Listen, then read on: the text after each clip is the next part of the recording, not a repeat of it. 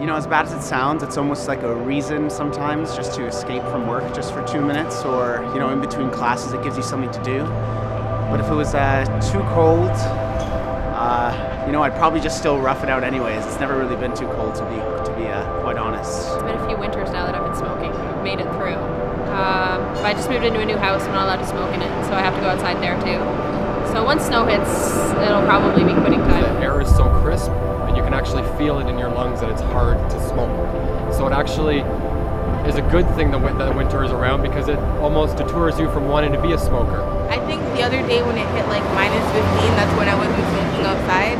That's not that cold for down here, but for the winter that we had, that was pretty cold. So I was just like, hey, there is no smoking today. I feel like I want to smoke more because I've been like, it's too cold to go outside.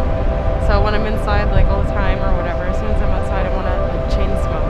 To say it, but I actually like smoking.